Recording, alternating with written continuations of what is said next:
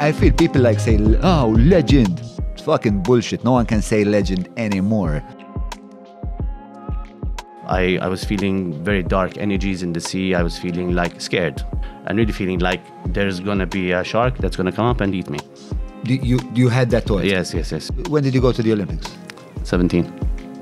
Jesus, bro. Is there anything normal about it? Of course, there's that thing, Limor St. Edwards, but we'll forgive you for that.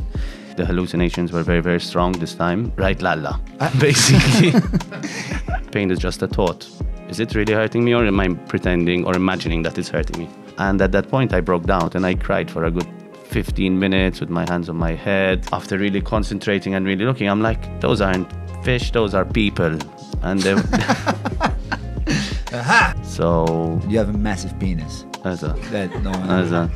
I want to defy these people. I want to see how far can I push it for it to become too much.